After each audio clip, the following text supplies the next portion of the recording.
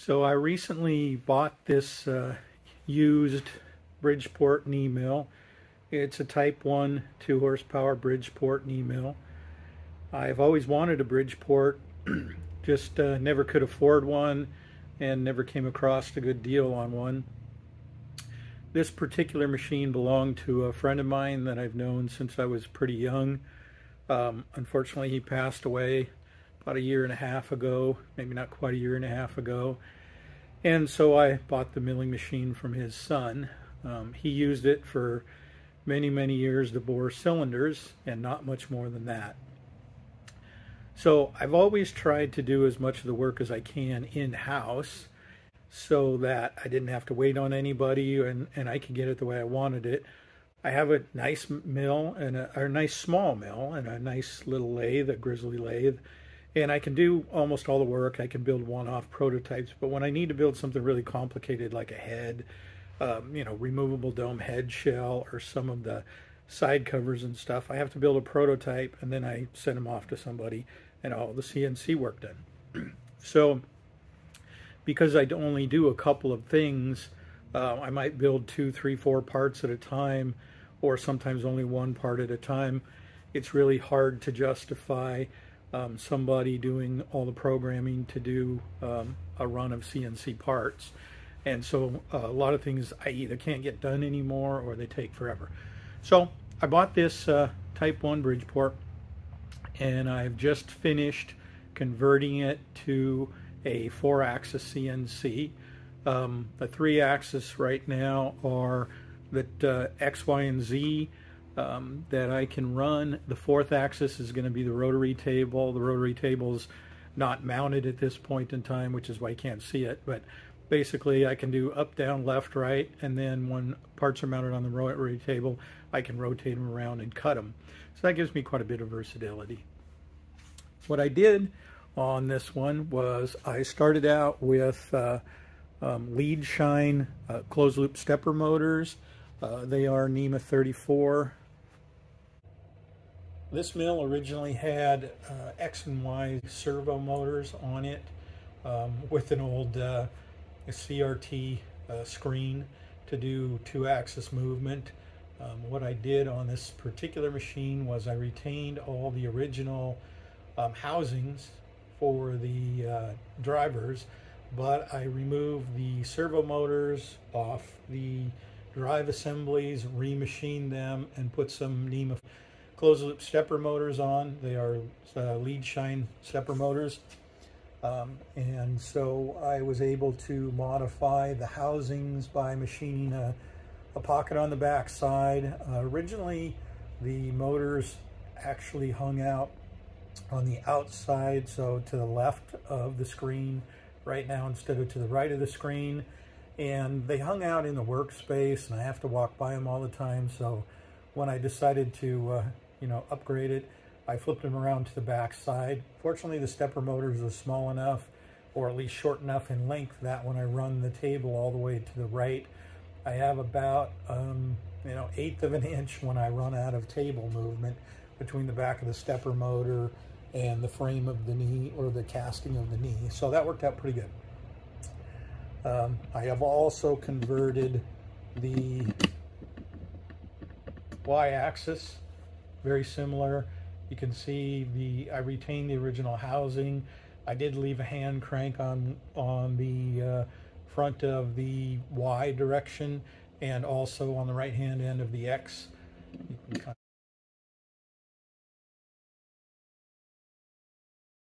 So that I can move it by hand if I need to.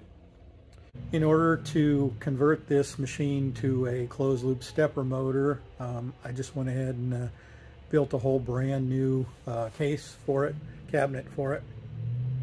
I only have single phase power coming into the shop. I have good clean 220 coming in. However, the 2 horsepower motor on the Bridgeport is 3-phase, and to get really accurate speed control, I needed the 3-phase motor to stay on there.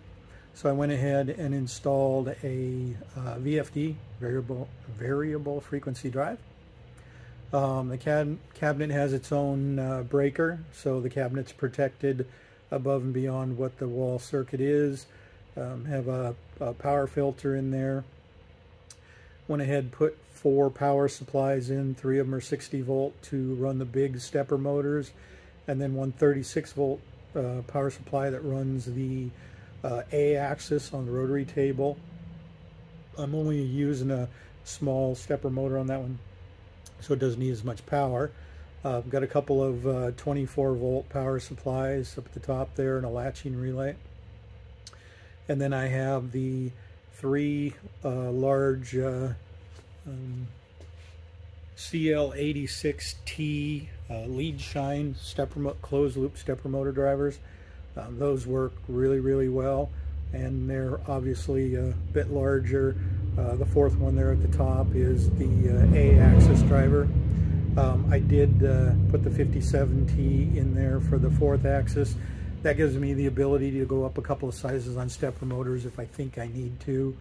I did put a pretty small stepper motor on the rotary table, and we'll see after I use it for a while if that's big enough. If not, I can go ahead and just swap the motor out and upgrade it.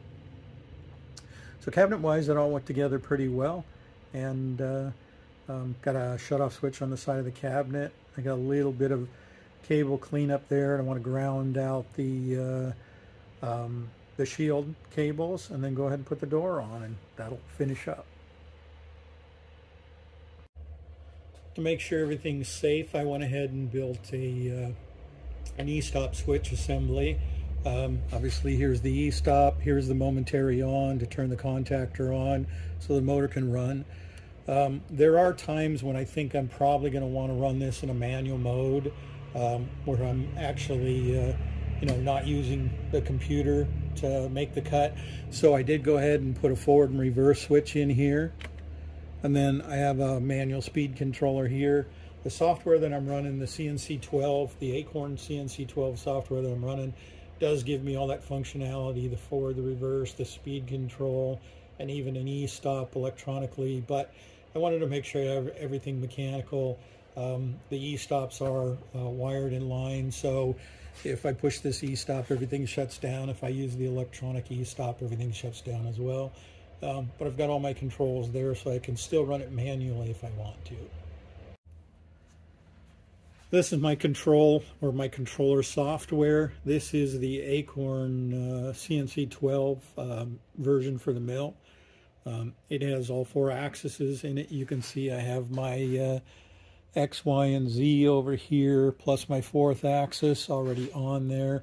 Have my manual features, so I can move it left, right, up, down, whatever I want to do manually. I can run my speed control from here, or ideally when everything's up and running and I have a little bit more time to program some more complicated features, then I'll go ahead and download the G code and let it run itself in a full 4-axis mode. I did go ahead and spend a little bit of extra money for a touchscreen display, so I can actually touch the screen here or here, any of the directions that I need to, and I can manually control it. I can start it or stop it from here manually. I don't need a keyboard or a pendant, so that's kind of a nice feature. It works pretty slick.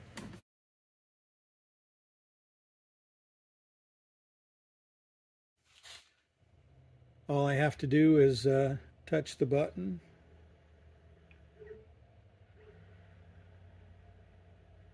and I can run any of my 4-axis that way.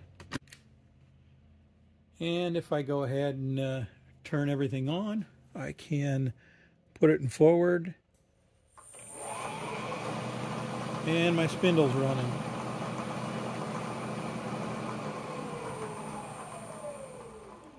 And with the VFD, I can go directly from spindle running forward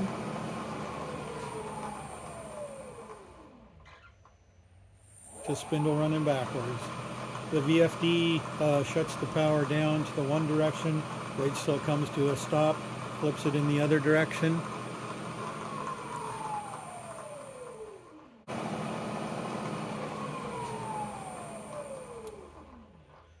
The software also has a drilling and tapping feature that allows it to go down in the forward direction and come back out in the reverse direction. So it's a pretty cool feature.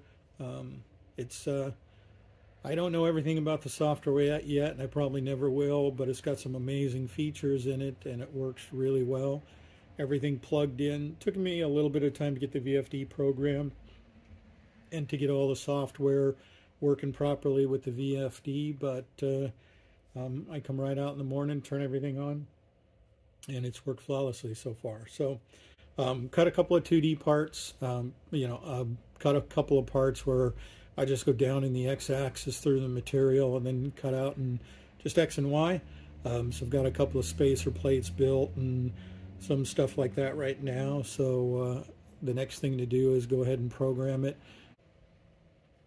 I have some intake manifolds that I want to build for a KX500 project that's going in a quad frame, and I want to build some billet intake manifolds for the Takati 3 and Takati 4, so that'll probably be my first project. I need to get those done so I can get a couple jobs out the door. That's about the last thing remaining on those. So that'll be my next project. So that's been the project I've been working on for the last couple of months. Like I said, I finally got it up and running. It always seemed so close, but there was always one thing after another, but it is up and running.